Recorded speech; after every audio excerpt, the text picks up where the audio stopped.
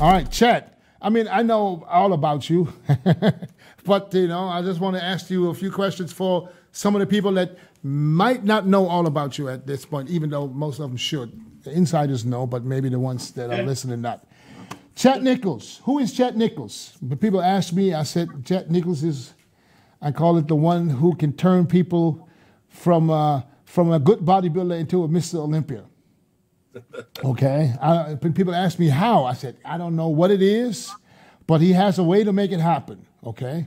So I want to talk to you about when did you start coaching? And I know, but for the people to understand, when did you start? How long ago? And what was the reason for you to say, okay, I'm gonna do this with other athletes? It really kind of started, obviously, when, me and Kim kind of got into this together. We kind of started working out. It became very obvious, very quick, that Kim had way more genetics than I had. She was going to go way farther than I did. But we didn't know the whole ins and outs, really, of what we needed to get there. And so while we were headed that direction, I dug into the nutritional part of the stuff as far as I could possibly go. And that's really where it became, that part. We needed that knowledge. We knew we needed that knowledge to get Kim to that next level. But where did you get all the information from, though? Did you start reading about it, or you had into everything? I mean, so I went in the game plan. I was a cop at the time, and so my at the time it just kind of played into things really well. Is that I was basically going to school to run the wellness program on my police department. So that was kind of the game plan. And then bodybuilding kind of took off. And so I was already getting the kind of basic knowledge that I needed as far as that type of education. But we all know that book education plays into bodybuilding, but not completely. Obviously, if it did, then everybody would be, at a certain level because you just read and apply. So I started digging deeper into a lot of I had access. I had a couple really good friends who were doctors who gave me access to these libraries, these journals. They were private for doctors to kind of research. And so I kind of dug in deep into those and just started kind of looking at shit and finding out things myself, and started kind of seeing how that could apply based off of how the body, worked. And that's really, when it comes to bodybuilding, you've got to figure out a way of bodybuilding science, I guess you would call it, and real science, and where they meet in the middle and how they apply to each individual. And that was really kind of where everything took off. And then from there, basically the whole, dream of, working for the police department and running their wellness plan kind of changed. And, I saw this, everybody kind of traveled together. And I mean, you know how that goes. Yeah. Am I still on? Yes, you're still here. Yeah. You froze for a second. Yeah. Like my thing said, unstable for a minute. I'm always unstable, but but basically what ended up happening was I saw this opportunity, from talking to people and stuff. I saw man, they, a lot of them have a pretty in-depth knowledge of what they're doing, but it's not to a T. I could see little mistakes that they were making. And so I saw this opportunity that I felt was really good, because there wasn't really anybody doing it. Wasn't anybody really coaching pro athletes or pro bodybuilders at that time. And so I even remember going in, the first time to talking to my lieutenant. I go, man, I think I'm going to take a year's leave of absence, looking at possibly becoming a professional trainer to pro athletes. And he's like, man, that sounds really cool. That sounds like a really good deal. That pay a lot of money. I go, I don't even think it pays anything right now. He's like, oh, that sounds so good then. I go, but I think it could. I think there's the opportunity is there to make some money at this. And I think that it's something that could, turn out in the long run to be a good opportunity. So you basically your first athlete was your wife, Kim.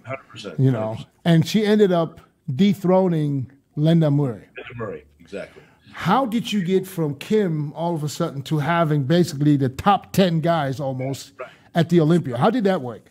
So how that happened, and it was pretty simple. Again, all of us are together. Kim's conditioning was spot on every time. She showed up in shape every single show, didn't matter what the case was. And at the time, we pushed the women's conditioning to kind of a new level. So she took that conditioning and kind of pushed it to that next level. So people like Nasser, Flex Wheeler, Paul Dillette, which those were three of like the first group that kind of came on board. It was just kind of like we already knew each other, and they were like, you know, each one of them was like, listen, man, I didn't realize you were helping people, because me and Nasser kind of worked out a deal, and that was 97. And a lot of people felt like he pushed Nasser, but I mean, Nasser pushed Dorian about as far as he could possibly be pushed that year, you know. Arguably, some people had him winning. Yeah, 100%. And so, you know, and then Dillett that year was also very good. And so then, you know, Flex came on. He was kind of the one that said, hey, listen, I didn't know you were helping people. Man, I would like for you to get, you know, help me for the Arnold. He didn't compete that year. What year are we talking? That was 97. So you got him ready for 97 or for 98? I got Nasser Paul 97. Flex is at the Olympia. So then Flex is like, listen, I didn't realize you were helping people. I would like for you to get me ready for 98 Arnold. Then, of course, that was one of his best showings, you know, Arnold. Right. From there, it just snowballed, obviously. So everybody started coming. So back then, it was, you were the man. Everybody, the Chet Nicholls, you know, if you could get in with Chet, you can get in with Chet. And this is probably the time where where it was the hardest to get a hold of you. Yeah, for sure. But it was a different time, too. You got to realize, like, you know, during those, you know, eras, I mean, everything is unique right now because we're used to stuff now. Like, we want information now. We want, you know, pictures now. Like, you know, when a coach now is totally different from back then because everything had to be strategically planned perfect. You would take pictures. They would go out at the same time. I would get them at the same time. So it's a, you know, best case scenario, 24-hour, you know, system. Right. And so, I mean, everything had to be precise, but it was a unique time too. It was a time that I, you know, think, you know, I mean, obviously it's easier now. But back then I think everything was so strategic and it was just a unique, you know, time. And I mean, you know, I was younger, obviously able to do a lot more at the time as far as go. Yeah. But I mean, there was a point where I had 12 athletes in the Olympia. I was just about to ask you, what was the most athletes you had in one Olympia? 12. Well, I mean, that was the year that Vince Taylor came back and competed and looked like I had Vince in that show. At 45. Yes, and he looked phenomenal. Phenomenal. He got kind of gypped a little bit for being a little too vocal that year, but I remember that because I was on the same stage. Yeah. I think. What year was it? I don't remember. I'm trying to think. It was probably 99. Maybe? No. It had to be later. He came back. Remember, I think he qualified. That's right. I think he qualified in Australia. We qualified from the Olympia, I think. Masters Olympia. And then that qualified, I think. No. The Masters Olympia doesn't qualify you for the Olympia. I think they did. Remember, one year they did. They qualified them. So if you won the Masters Olympia, you got to do the Olympia. I know Don Youngblood did it. But I don't know if Vince did it that way. Let me see. If I'm not mistaken, but I'm going to look right now. I don't remember either. If I'm not mistaken, he did the Olympia this one year when he was 45 years old. I don't even know. How old is he today? Somewhere in his 60s. High 50s probably. Huh? Well, I don't know. I have him on Instagram, and I know it says 50. It's like Vince 50, but he's been on Instagram for a while, so I don't know. Vince Taylor's, when was his last Olympic? I could swear I was on stage with him. It was probably 2001, maybe. Yeah, then I would have been on stage with him, exactly. That's what I'm thinking now. Now, thinking back. Yeah, and I think he qualified, if I'm not mistaken, in Australia at Tony Doherty's show. Because back then it was still the top three. Top three, yeah. Yeah. So 12 guys. So you had to be running from room to room 24 hours. I literally never slept that day. I mean, the weekend. I literally just room to room to room to room to room. Because I know people don't understand as a coach, especially how many times you see one person. Yeah. I was just like go back then. And I probably got there on Sunday before. And I mean, it was like that the whole week. Yeah. It wasn't like, a lot of the guys didn't get in until maybe Wednesday. You know, some of the key guys came in early, but I mean, it was like crazy. You know, how hard is it? How hard is it to stay not unbiased when you have, it doesn't matter, 12 or 6 the top 6 guys, everybody thinks he's going to win. Yeah. Everybody wants the best from the coach. Everybody wants the coach to believe I'm going to win. How hard is it to stay somewhat neutral? Yeah, for me, never. It was never that hard. You know what I mean? But in your mind, now you don't have to say who in your mind. But I mean, there was points where, you know, Ronnie was so dominant, and I remember looking at other guys and thinking like, "Fuck, they look so good." And then I walk into Ronnie's room and be like, no. You just by themselves, they look good. Ronnie, just different level. That's what I was saying. You had to think like, damn, this is not even close. There was points like that for sure. But I was never, you know, like my game, you know, plan was always like get him in the very best shape ever. Right. I mean, even the year that Gunther, you know, beat Ronnie. I mean, like I had Gunther in, you know, in that. And you know, going in, I knew like this is gonna be close. Really? What did that feel like though? It was, you know, it was good and bad because, you know, I mean, Ronnie was looked at as the guy that was unbeatable. And like, here we are, like I'm taking another guy and beating him. But at the same time, you know, I felt like Ronnie almost needed it. Like he almost, like we had gotten to a point where both of us needed to kind of regroup. And that was 2002. And then without that, we'd have never seen 2003. Yeah, 2003 took it to another level. Oh, that was the game changer. So Ronnie was pissed, wasn't he? He was pissed, yeah. And I mean, but he was motivated. And I remember him, you know, thinking like, listen, they're trying to take this shit from me. If they want to take this from me, they're going to have to come and get it. They're going to have to come and get it. They created a monster. Like that's literally, they created a monster. And like, it was nonstop. And normally we would take this long break. And he was like, listen, man, we're going to take about a month break and we're going to go right back to work. Right back. Yeah, that was crazy. So you were working with Ronnie before the Olympia. When did you start working with Ronnie? So I started with Ronnie in '98. So I trained flex for the Arnold, and then in '98 for the Night of Champions. Night of the Champions. Yeah. So it was a little bit earlier than that, but. But that was your first show with Ronnie, Night of Champions. Yes, Night of Champions. When he came out and just let everybody know this is what's happening right now. Yep. Wow. That was a very good one. You literally have a way of bringing the best out of people. People always ask how I got here. I was willing to work just a little harder than everyone else. Every damn day. If I can have hundreds of hours back, you know I'm gonna grab them. Spending hours prepping chicken, rice, and vegetables, F that. I rely on perfect nutrition. I rely on trifecta. And I'm saying this because you did the same with me. No, I appreciate that. And I think, you know, my thing is, like, I never tried to adapt the athlete to me. I don't know if that makes sense. I always tried to adapt to the athlete because everybody is so different. You know what I mean? I don't have one way of, you know, I have specific ways that I like to do things, definitely. But I mean, you know, I'm not against like certain training styles and certain diet styles and whatever I think like this athlete will use. You know, I mean, I think that, I mean, I've had guys that were like super watery and we had to do like way different diets than, you know, we would have had to done with, you know, somebody who stays lean all year round. You know what I mean? Like, right. I mean, I never like tried to, you know, adapt the person to my style. Like, this is the way it's got to be done. I think that's one of the things that's allowed me to kind of, you know, stay in the game for a while. So what do you look for when now not just pros but amateurs too?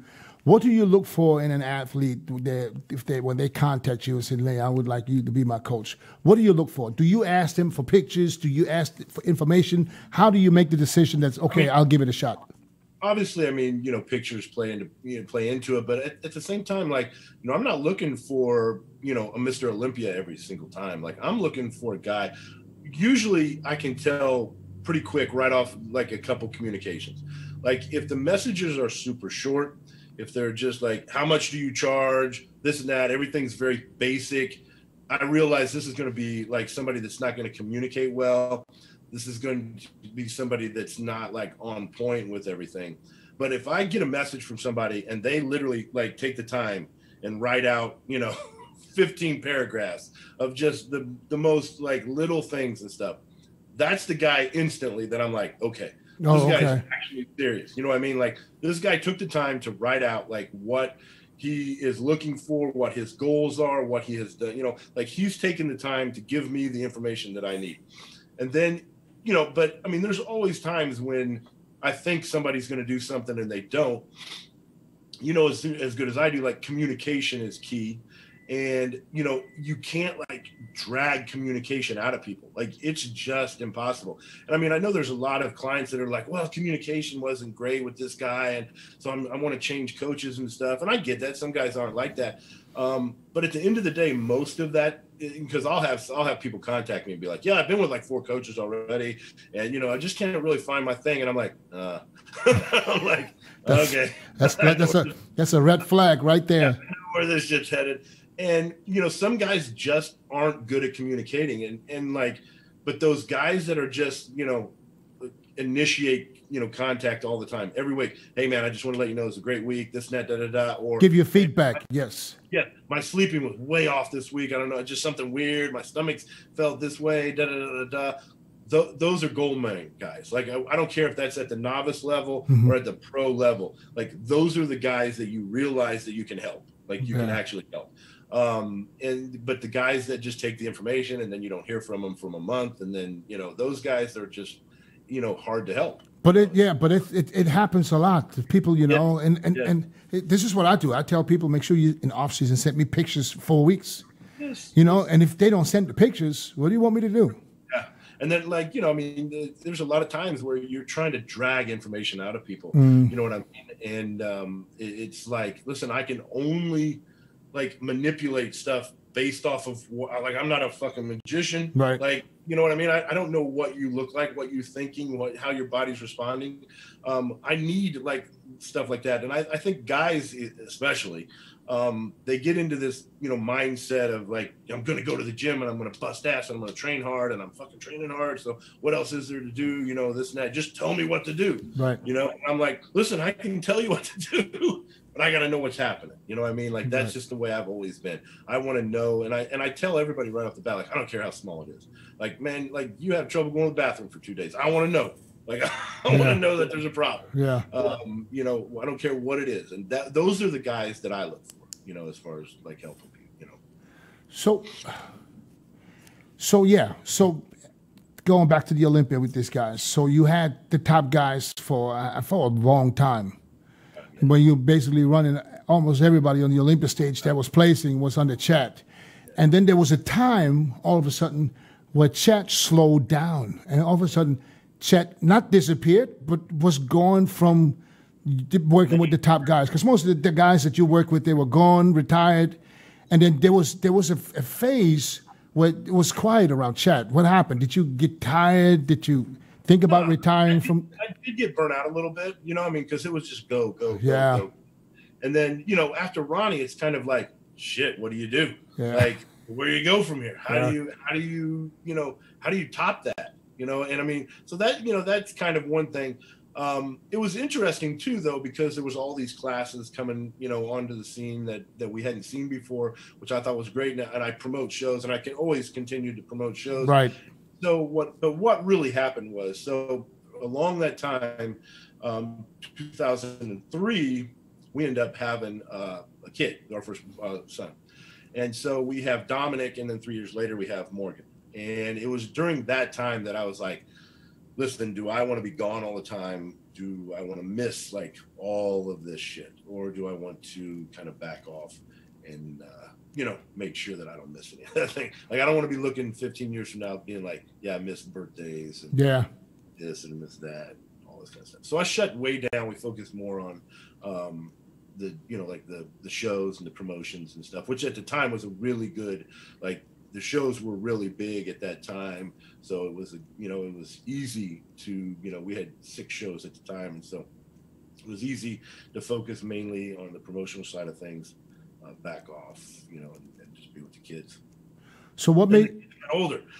Yeah. What made you decide to, I don't even know after how many years to say, all right, let me go do this again. I'm ready. Back. So the kids got older, and of course they've been around bodybuilding their entire life. They both started basically weight training because of sports. And so they really kind of drove me even back into wanting to train a little bit harder, a little bit more. And then everything progressed, and, you know, they started like seeing the shows, and then I got a little bit more, you know, interested, and then kind of like the hunger was there. And so I kind of started back, just kind of gradually started back. And until the point where I was kind of like hungry and like wanted to prove a point, you know, and then it just kind of, you know, took off again. So after you came back, who was the first athlete that you worked with again as a pro? Man, maybe Pekulski. That was after you returned? I think so. I thought that might have been in the middle. That might have been in the middle somewhere a little bit. Yeah, I think Ben was like the Arnold. He competed in the Arnold where he placed like second or third. Yes. That was me kind of dabbling in it a little bit. You know what I mean? You know, I mean, I had several guys. I had a guy from Bulgaria, Dobromir. I had, you know, of course, Kevin Jordan that I've, you know, trained, you know, for quite a while. I'm trying to think who was the first big name guy though. Right off the bat, I mean, there was quite a few. I can't. How is Kevin doing? Kevin's doing good. I mean, he's starting to realize, like, man, my time's like starting to come. You know, so I need. How old is Kevin? I don't even know how old he is. He's cranking in the high 30s right now. Okay. So, you know what I mean? So, he's a guy that, I mean, I've always said Kevin could have been whatever he wanted to be. Like, he could have been that good. But he likes to go out and have fun and do his things and stuff. But he's starting to gradually, you know, realize like, hey, man, I'm only going to be able to do this for so long. And so he's wanting to step on, you know, things a little bit, get a little bit more serious and stuff. But, you know, it is what it is. Like, a little bit more serious doesn't sound too convincing. Yeah. I saw him compete in, was it Texas? I think in Texas Pro he competed. Last August. Yeah. And I told him, I said, man, what happened, man? What are you doing? You know, because I you know, it was disappointing for him. Yeah. And he was straightforward. He said, hey, man, I just partied too much, man. It's like that's the thing. He likes to go out and have fun, and I get that stuff. But I keep telling him, I'm like, dude, you just don't realize how good you could be. Yeah. Like, you have everything. You have all the tools. Like, most people would die to have your genetics, those fucking clavicles that are so fucking wide, and you know, everything. He has it all. True, he has it all. Genetic as hell, dude. Got strength, got power, like, you know, structure, tiny waist, can get in shape. You know, he's got everything. It's just basically being consistent and just grinding. You know what I mean? And that's the thing right now. Like, we went away from that for a while. If you notice, like, we went away from that. We saw conditioning that was really mediocre. You know, the guys they weren't like that consistent group. And I know every era is going to say, like, I train harder than anybody. But I'm telling you, like, they didn't when it was, like, important. Like, the times when it needed to be. They were getting it done, but not to the extent that we're seeing now. Now we're seeing a lot of young guys that live this lifestyle, that are basically never miss a meal. Everything is timed perfect. They're in the gym every day. They're hitting it 100% every day. Mm-hmm. Like, we're seeing that now. We're seeing some young guns come up that are basically setting the tone for the next several years. So what would you what would you say what was the reason for in the last, let's say, I don't know how many years, that the condition wasn't really up to? I'm 100% sold on social media because it was all brand new, and social media became the stage. And so you've seen this whole new group of guys come in, and we're seeing it now, but they're figuring out how to manage it a little bit better now, use it to their advantage. But when it was new, like, all they had to do is throw up some pictures here and there. And some of these guys were making a little money on social media and on YouTube, but it basically just made them into something different. You know, they weren't like those guys like Dorian that just disappeared and went into, you know, a dungeon and fucking came out a monster. You know, those guys were all different, you know, so, and that's what I think we went away from. Now we're finding those guys that don't have a problem, you know, day in and day out, like just living that like reclusive bodybuilding lifestyle.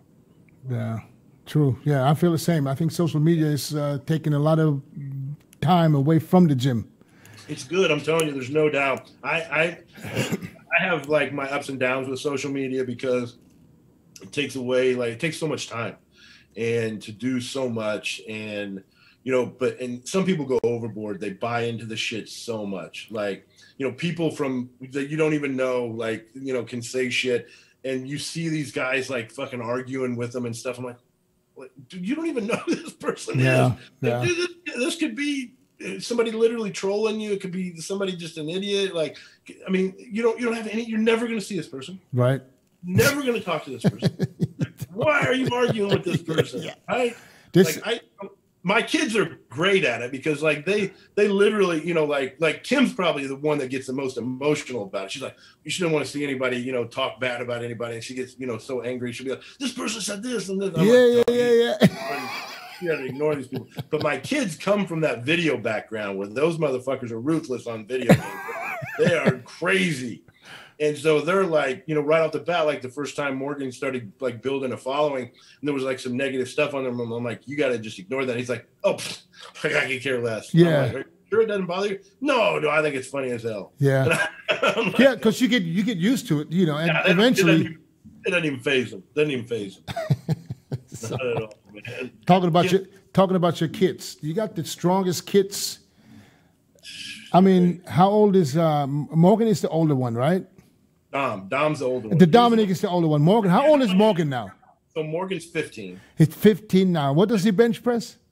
So this is crazy. So he just hit 405 for almost a double, which is the strongest. He's hit it before as a double, but he got hurt playing football this year. So he was a freshman, started middle linebacker at the varsity level. So he went literally from 8th grade to varsity. And then like literally 2 days before the second district game, he gets hurt in practice where he fractures his growth plate. And so we were really cautious about that. Like and it's funny, like everybody's like, oh, weightlifting can mess with your growth plates. And I'm like, man, I don't, you know, like impact sports are way worse on your growth plates. And then we end up fucking, you know, he ends up breaking a growth plate playing football. So he took 3 months off, never touched a weight, didn't do shit, walked into the gym after a 3-month break and bench pressed it was in a cast still with his leg up. So no leg drive, 365 for 2. And then, so we still took a little bit extra time off, literally walks in the gym and 3 weeks later benches 405. That's a 15-year-old. This is insane. That's unheard of. Yeah, I've never seen anything. Like I've seen like some amazing, like guys, kids that are strong. Like I've never seen anybody like that. Is he stronger than Morgan, considering his age? So Morgan's a young one, and he is. I mean, Dominic. Is he stronger than Dominic? I've never benched 405 ever. That's The crazy. most he ever did was 390. Is he getting that from you or from Kim? So Kim's father.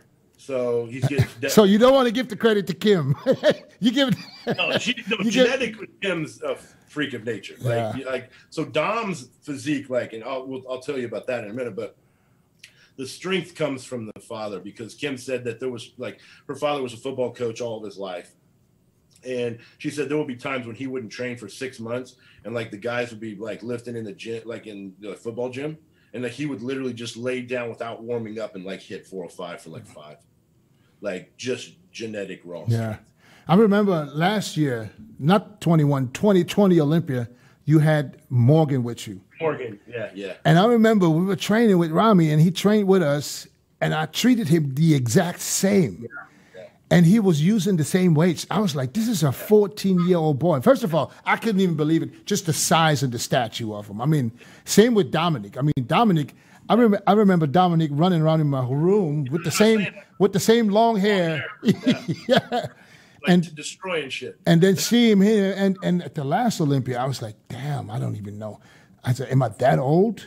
These guys grow up to be monsters, man. Unbelievable. Morgan, and it's crazy. Morgan, his whole goal is football. Everything is driven around football. So he trains a little bit different, but he's training, with Dom, but he trains a little bit different. Everything's literally geared toward explosiveness and strength for football. But Dom in the last 8 months has kind of transitioned into bodybuilding. So he wants to compete. So that's what he wants to do now. Yes, he is 100% set. So basically from the beginning of last year, he basically kind of started eating cleaner and stuff because he was done playing football basically. And so he basically kind of, transitioned into it, just very gradual, and his body just exploded. Now that's Kim's genetics. Yeah. I've watched him in the last probably 6 months just transition. So now he's 15. How tall is he? No, so Dom's 18. No. I mean Morgan.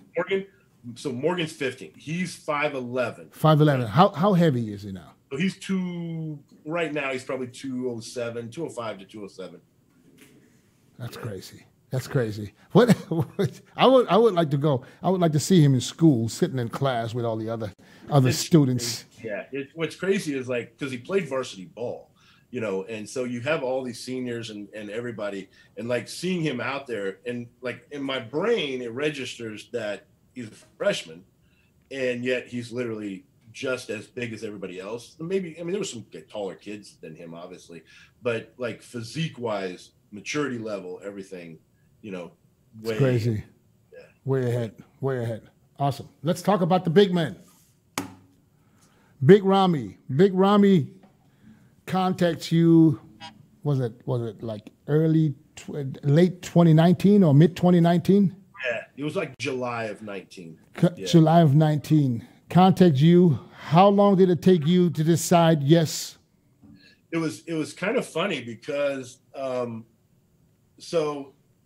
I had just seen that he was over here, right?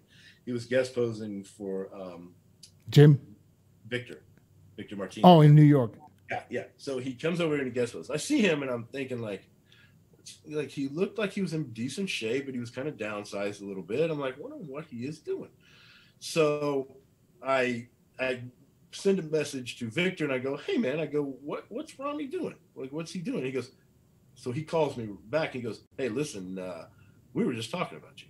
We were just talking about you, and Ramy wanted me to get a hold of you. And I'm like, dude, I was just I hope we're thinking the same thing, because I said, I'm obviously a big fan, and I've said for years, it's almost brutal to watch him not hitting his peak. Yes, not hit it.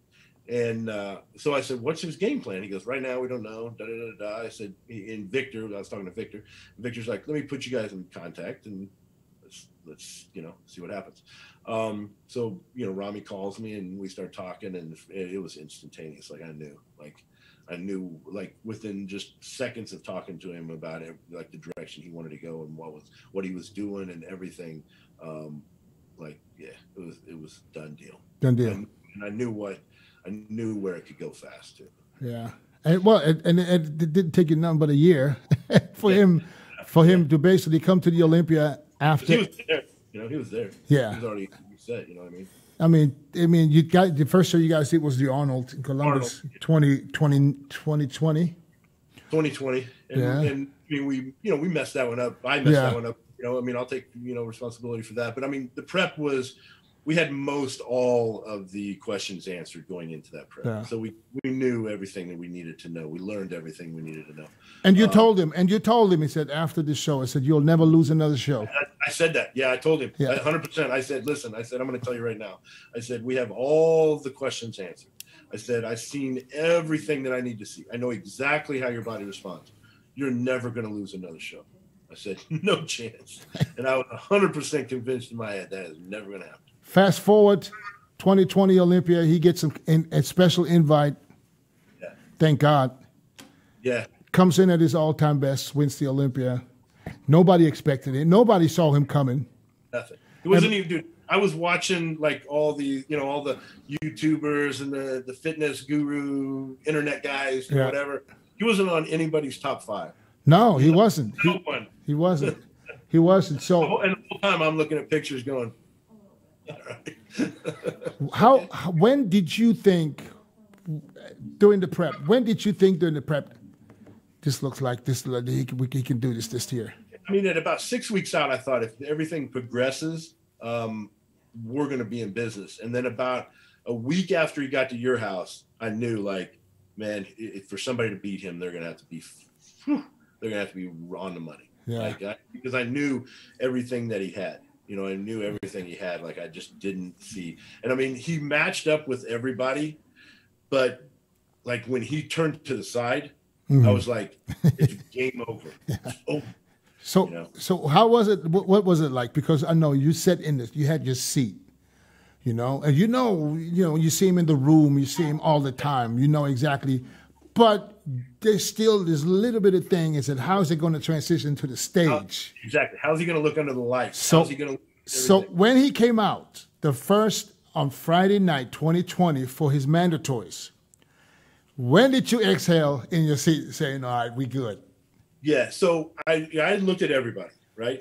Watched everybody walk out. And of course, Phil's in the show. And I think, okay, Phil looks pretty good. Like when he first came out. Yeah. Like, okay. Brandon, okay. Hottie, same thing. And then when he came out and he was like doing his turns, and I'm like, I was over to the side just a little bit, and I'm like, oh shit. And then he went back and came back and ended on that side shot, and I go, it's over. I go, it's over.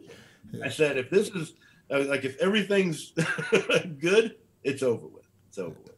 And then of course, several other guys faded, and he literally, like Rami, and I mean, you know this, like looked like a statue. It didn't matter if it was in the lineup, when he was hitting poses, like he was first one in, last one out, in his stance the whole time.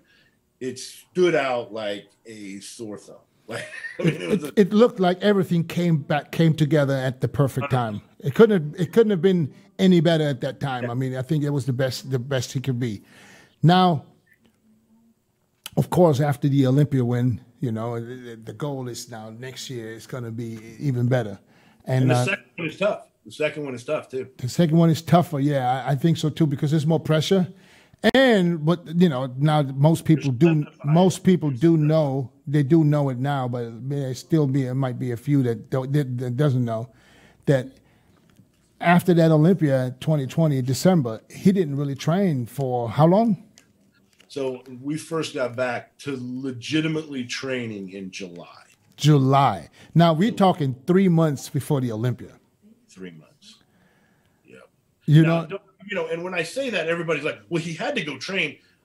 There was probably, and I'm going to say 8, maybe 9 times that, he would go one day and he'd be like, I'm going to get it done. Yep.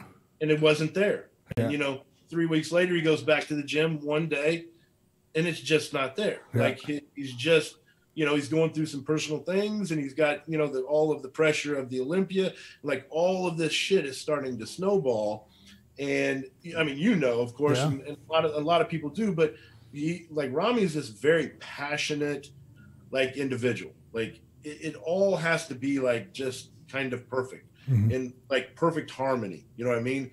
And that was just interrupted completely going in. So he's trying to wrap his head around everybody. And then of course, like, look, he's a mega star in Egypt now. So he's got everybody pulling him 15 different directions, and he realizes how much pressure is, at this. And there was a point where, I kept kind of leading into it. I was like, we got to go. We got to, like, we're running out of time. I said, the one thing that we can't get back is time. And I said, right now, I said, you're good if we get you in the gym and train, da, da, da, da. And there was probably 2 points that we went through that. It started probably in June. And then we got to July, and I go, Rami, we're out of time. Like, we are out of time. Where did you tell yourself, listen, that you're going to get started, and did you say, okay, I'm going to see what happens in the next 4 weeks and then decide if it's worth it or not? 100%. Like, here's what I told him. I said, here's my thinking. I go, dude, we're in a situation where we did not want to be. And I said, I don't know if we got enough time to get there. And I said, the one thing that I can't reproduce. You diet down, train hard, and supplement smart for months. When the time comes to step on stage, don't leave your tan to chance. Go with the pros. Pro Tan. #1 worldwide since 1987 and the official sponsor of the Olympia for the last 15 years. Don't step on stage without it. Pro Tan. Is time in the gym.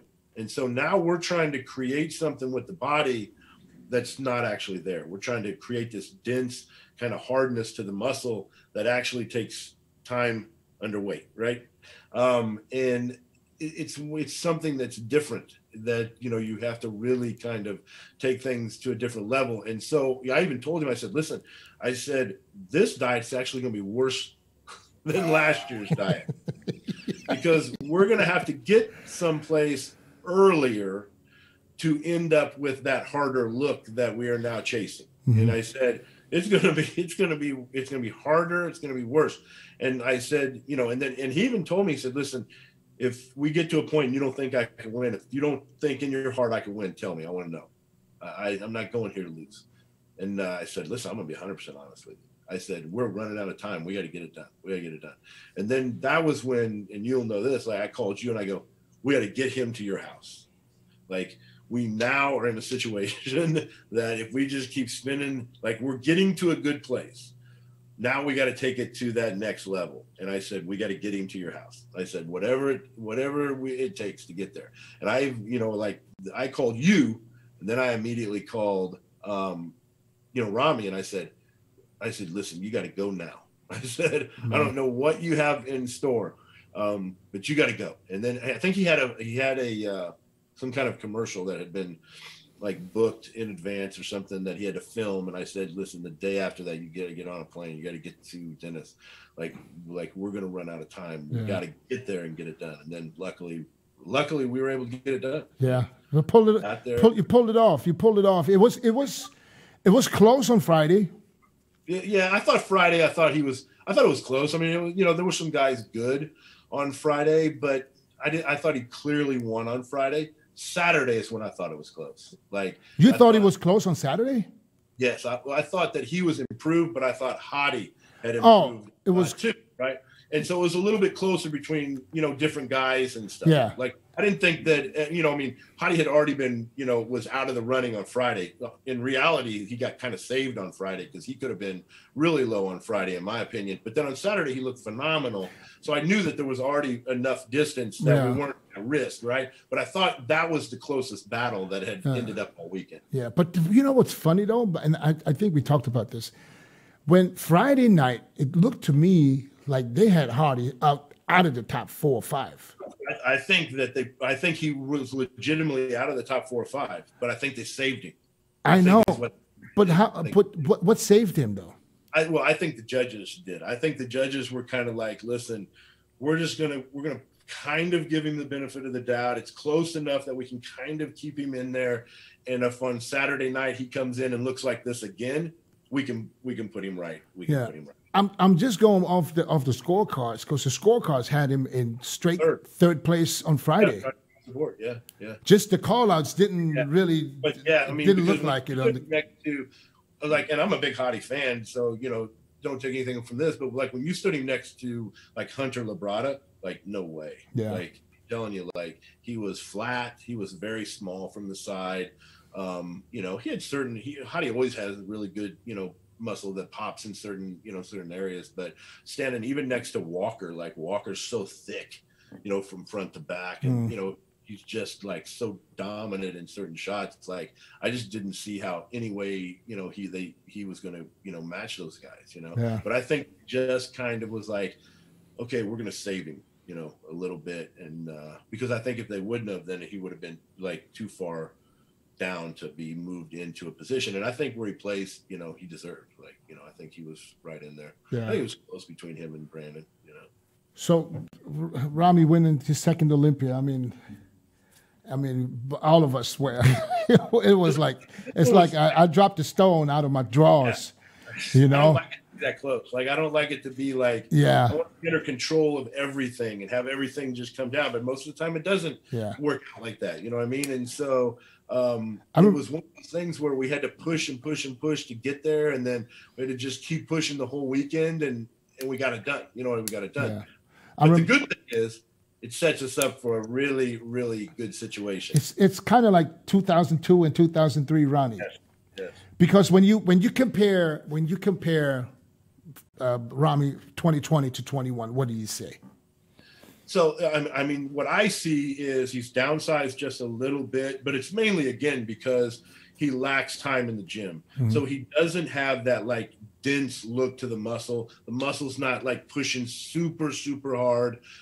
Even though his conditioning was great, you know what I mean? It was that intricate little stuff that I saw. Downsized a little bit, you know, through the tricep, downsized a little bit, you know, through the pecs a little bit, through the upper pec a little bit in certain shots.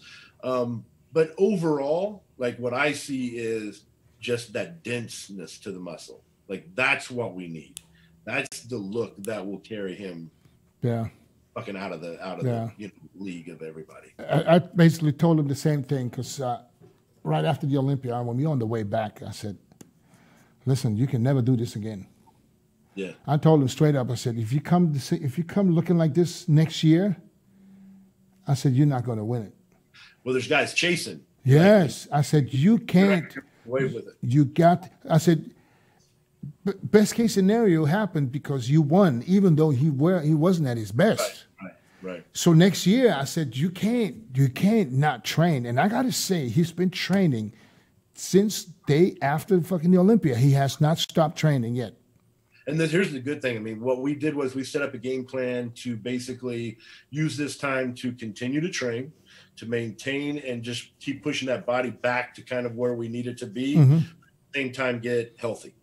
Make sure the body cleanses, detox, and get all of his, you know, numbers back on his blood work. Get him to a point where his body is ready to go for the rest of the year. Right. And that's where he's at right now. So he's in a really good spot right now. He's in a really good spot. Yes. And so what's the game plan? What is your game plan for Ramy this year? So here's the game plan, and I've said this the whole time, and you know, people are like, "Oh, Ramy doesn't need to be any bigger." But Ramy could be bigger. I'm telling you. I'm glad you're saying it right now because people don't. Hold on, one second. Don't forget what you want to say, because people don't know that Ramy was at his lightest ever this last year. Yes. People don't know. They don't even know the number. Yeah. Go ahead, Chad. Go ahead. But here's the thing.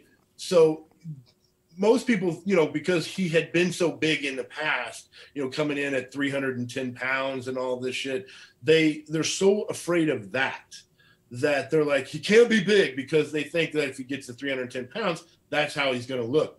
But that isn't the way he's going to look. Right. And, you know, because our game plan hasn't changed.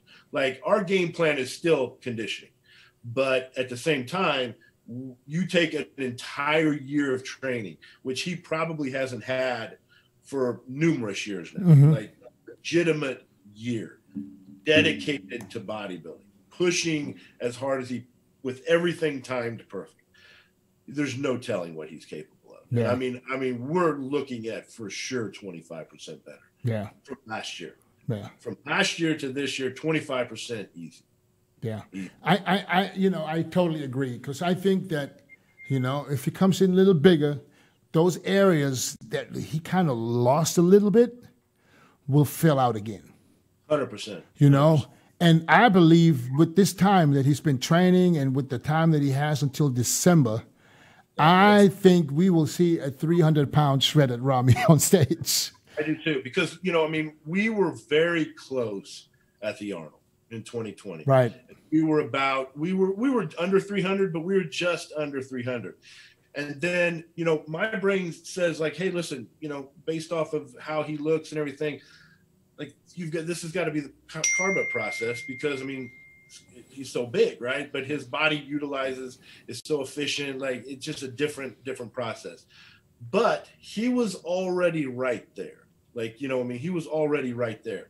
So there's no doubt that there's the potential to be 300 to 304, somewhere in that ballpark, in better shape than he's been in the last 2 years. Yeah. Because the little bit bigger fullness with him pushes against that muscle, deepens up everything to a almost exaggerated look. And I think that's, you know, plus, you know, time in the gym. That gives us that, you know, dense, you know, maturity to that muscle for an extended period of time that, again, like can't be reproduced any other way. The goal is for me to go to Dubai to train with him. Yeah, that would be, I think, I mean, if we, you know, if that works out for you guys, you know, several times, you know, throughout this year, that would be key. That's the goal. The goal, man, for me, would be perfect not to stay there for 3 months, because that's a long time, but to go for a month on, month off, and just come back for another month, okay, that's enough, because they got Ramadan coming up in April. There's not much happening there anyway. So, but we'll definitely want to get the workouts in, because he trains better when he gets pushed. 100%. That's one of the game plans right now, is like this first phase basically runs through Ramadan. And so we're going to grind, basically bring his weight up, get it into a certain point. Then we're going to use Ramadan to basically kind of refine back a little bit. We're going to basically harden up that muscle, use all of that time, because you can only eat during a certain period of time. So we're going to try to make sure that insulin sensitivity is at an all-time high coming out of Ramadan, those types of things. And then we'll go into phase 2 right after Ramadan, which starts May 2nd. So May 3rd, we're going to come out of the gate, boom, running right into it. And again, like we get a couple extra months for this Olympia prep, since it's in December. Like the outcome on paper is crazy. Yeah. Crazy. I kind of feel the same way. I feel the same way. But I told him, I said, listen, this could be your 2003 Ronnie year. This could be a year. Like I said, we can't just win. Like if you go in and win, then you're just another Mr. Olympia, setting up a string of Olympia wins. I go, you got to go in and climb atop another mountain. Yeah. That's what you got to do. You got to distance yourself from the pack. And I said, you literally, everything is in front of you right now. You're in the driver's seat to do that. Yeah. All you got to do is drive. I told him the exact same thing. I said, when you come out Friday night, just by walking out, people got to say, it's over. Over. Yeah. That's the key, man. Yeah. And you know how that is. Like, that's the best feeling in the world. Oh, yeah. Back in the day, I mean, obviously, people don't want to see this, but back in the day, the key was to get one call out. That was the goal. Like, you get called out in the center, quarter turn, back in line. Yeah. Done. Yeah. We don't see you no more. No. You walk off stage, like, game over. Now, obviously, judging's changed a lot, and, they want to see the comparisons for the fans and all that kind of stuff, but you still want that type of feeling, like, lights out. In your mind, who's the biggest threat to Rami? I don't necessarily think that there's a guy that is a threat to Rami that's competing right now. When he's on, yeah.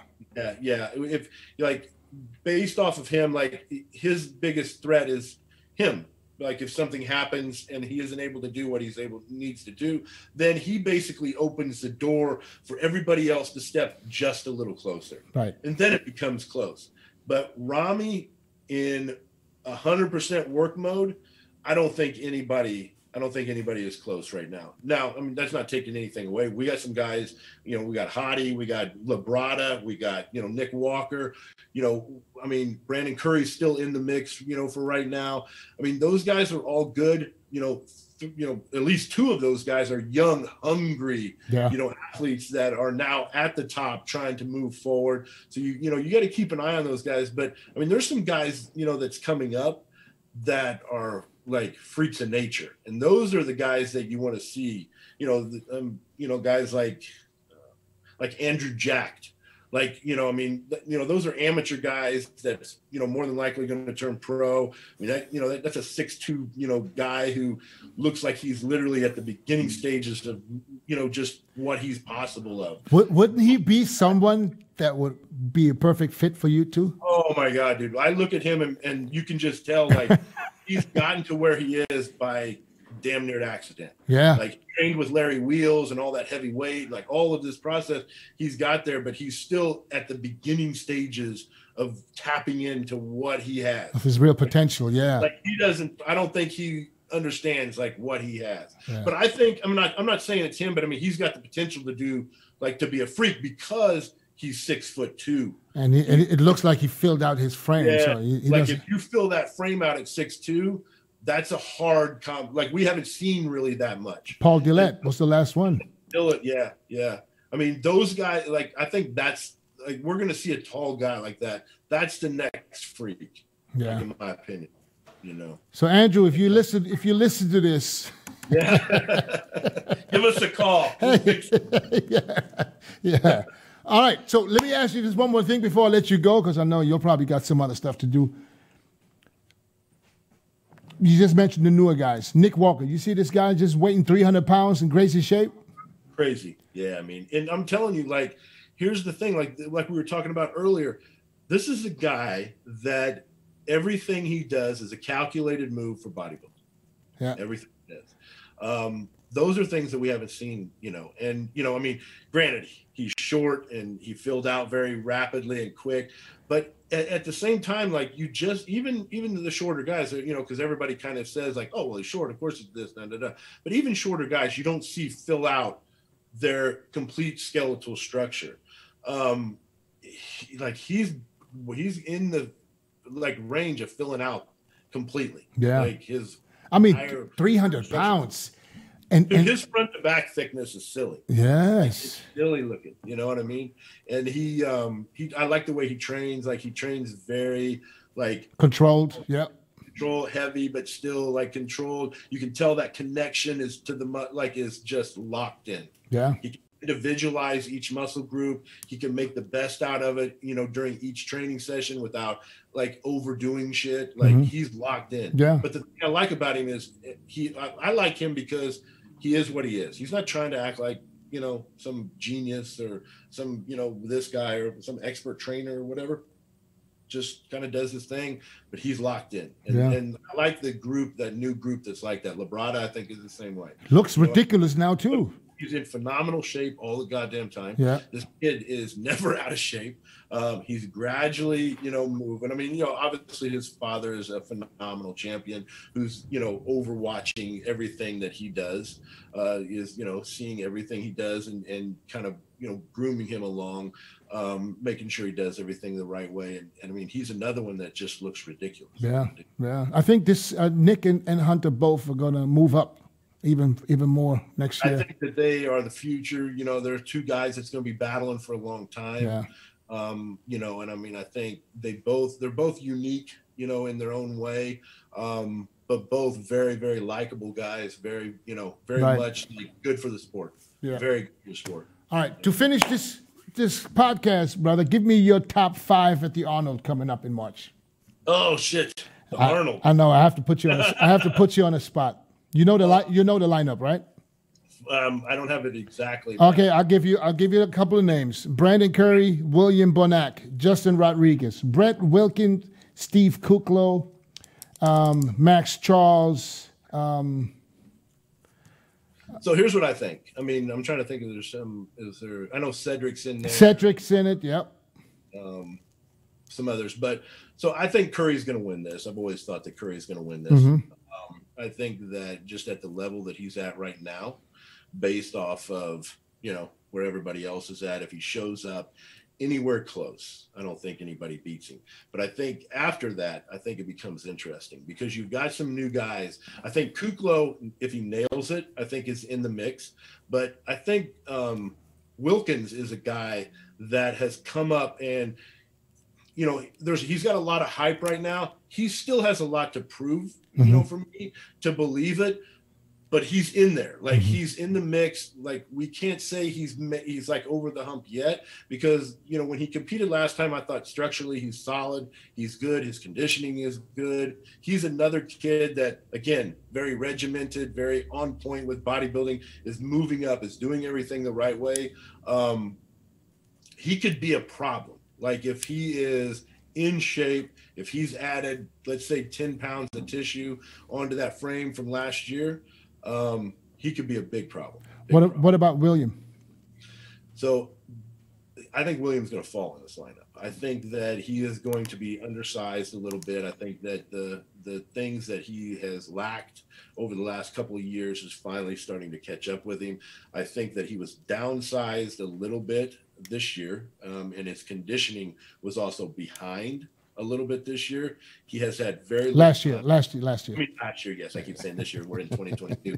Last year, but I think he's had very little time to correct that. Okay. And so, based off of the pictures that I'm seeing right now, he is, again, I've seen him transition very fastly. You can't really count him out, but he's not impressing me right now compared to maybe where some of these other guys are. Yeah, that's strange. I don't know why, but he impressed me. I just literally filmed the podcast before you with him. Oh, and you like him?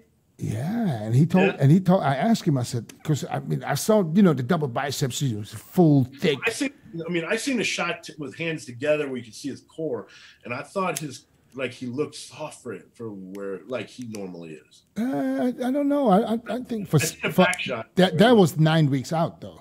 Yeah. The back shot I saw where he looked thick, but it's a weird angle, so he looks kind of bunchy in the so, angle. Anyways, I just talked to him and he told me, I said, listen, this is for him. He changed some things.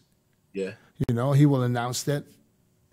And he's up in weight where he usually is, 4 kilos up, which is about 10 pounds from where he normally is at this point. And he says that his legs, finally, he's able to train his quads the way he really wanted to. That was my biggest thinking, because I haven't seen his legs. They're covered up, which usually is the telltale that they're not bigger, right? He literally just told me that his quads got so big that he has to consider stop training him a little bit because he thinks he's a little out of proportion. Out of balance? Yeah. I said, your quads then came up that much? He said, yeah.